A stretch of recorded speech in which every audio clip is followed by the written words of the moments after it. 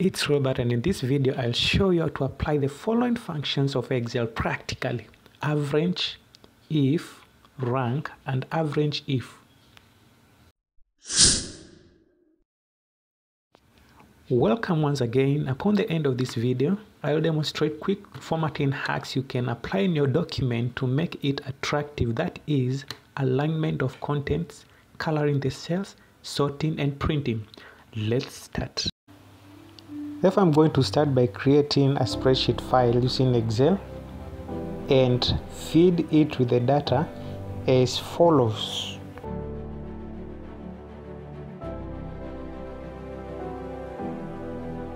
So this is how I'm going to find the average for computer studies.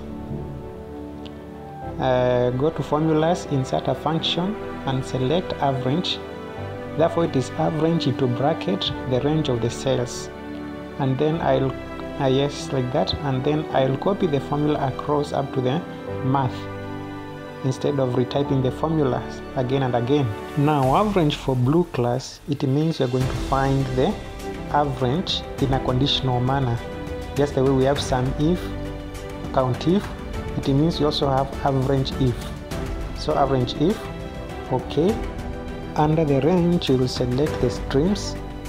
For criteria we type blue because you want only blue, so we will type blue, and the average range we check the computers, and we will get 67.2. Now let us copy it across. We'll get an error message. So to solve this, you need to make the stream column absolute, such that when we copy the formula across, the stream column remains unchanged. So insert $signs, $C, $2 up to $C, $11, and try to recopy the formula again.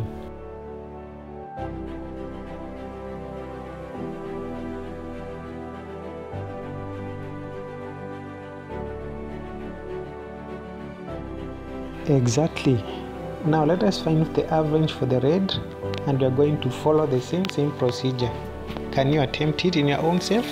Confirm whether you'll get the same results. Now let us find the average per student. That is the 5 subjects, the total marks for the 5 subjects divided by 5. So let us use the average function as shown.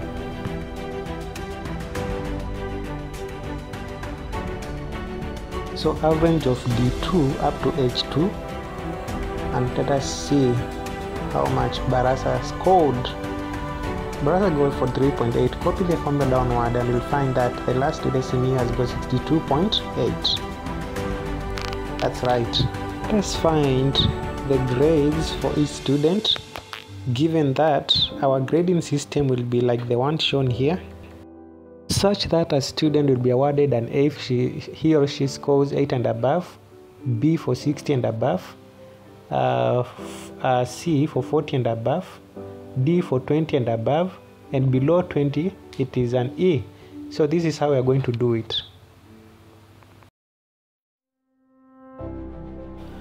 So that's it. Under the formula bar we are going to type if, that is 40, that is I2, that is 40.8 has scored. If this one is greater than 80, then this should be an A, comma. If the same cell is greater than 60 or greater than or equal to 60, this should be an B. If the same cell is greater than or equal to 40, that is a C. Remember, we are working on only one cell, that is cell I2 for the first student. So we do the same thing, comparing it with different values, and if the same cell is less than 20, this one will be an E. Then close with the number of brackets equal to the number of ifs. Copy the formula downwards and it should be pasted in this way. So the same function can be copied downward and be used to calculate the grade for each class average for blue and also for the red class. To position the students, we are going to use rank formula. So it equals to rank into bracket, select the first student, comma, then select the range of who are you going to compare the first student with, then either in ascending or descending order. Now let us fill downwards, that is, but we can see that we have two number ones, one with 65.4, another one with 62.8. that is an error. Okunyoko and Simi are sharing the positions. So to avoid this problem, we are going to modify our function, our rank function. It has occurred because we have not set the range to be absolute such that it is not copied, or the values don't change as we copy the function downward. So apply $sign in the range function, in the range $i, $2 up to $i, $13. Copy again the formula and then it will be corrected. That's how we apply rank formula. Having done with these calculations and use of formulas, it is time now to format or to enhance the appearance of our worksheet. So first of all, let us select the labels, go to the cell styles and apply them to be, set them to be heading 2. Yeah, these are quick formatting. You don't need to apply your own formatting styles because of time. For the names, the streams and even the admission numbers, we can. So we had forgotten to format our admission number, set it as heading 2. Now let us apply a different color. Is it a different color? No. Now let us apply another formatting feature known as cell wrap or wrap text. And this is how it works. To fit all the text in the same cell, no matter how wide or narrow it is. Now let us apply a different color on the names, labels like admissions, Barasa, and select one of these colors here. Click to apply. Now for the values and even the results and the rank, we can apply another different color like this one. Then after that, we consider our summary containing average blue and average red. But we also need the heading of this worksheet, like which school is this, which class is this. So insert a new row, insert also another row. Now the first row will be the main title and we'll call it maybe ABC Secondary School, and the second row will be about what? The class. It is end term, or else you just type Form 1 end term 1 exam results. Now select the range of cells of the heading 1 and merge. Apply a style like let it be a title. Likewise, Form 1, select from A2 up to K2, not the whole row but just where we are going to use. Let it be heading 1. Exactly like that. What if I apply borders for my worksheet? So select all of it. Now go to Format. Now it's in Format Cells, then Format Cells. Then under borders, now you can select the line style of the outline and also line style of the maybe horizontal borders and another line style for vertical borders. It's all depending on your choice.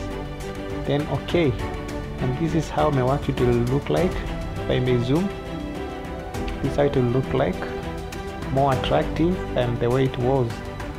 After that, I can also insert something we call a header and type it, maybe computer with Robert, my channel name, and type it there and it will appear. Suppose this sheet we had around 10 pages, this text would appear above every page in all page margins. Then after that, I'll go to the footer and here I can just insert a function like current timestamp, and then when I'm done, yeah, it's 9:37. And after that, page layout, I can set it to be landscape or even leave it to be portrait, and then portrait, and then I can go to file and print. When I print, I'll find that some content are spreading to the next page. Therefore, to solve this problem, I must go to scaling and select fit all columns on one page, and this is how it will look like. But before I print, let me first center all the contents in this worksheet to make sure that all of them appear at the center of each column. Select all, and under home select center alignment in that case, and then print. So for demonstration purposes, I will print mine as a PDF and save the PDF copy of this one in my computer folder known as MS Packages, and give it a name like student details. Save, replace the existing one, yes. Then I am done with that one. So let me open my printed PDF, and this is how attractive it will look like, well summarized and detailed worksheet in PDF form. Thank you for creating time to watch and learn new spreadsheet concepts. If this is your first time to visit Computer with Robert, hit the subscribe button in order to be the first to be notified of the next video upon upload. Goodbye.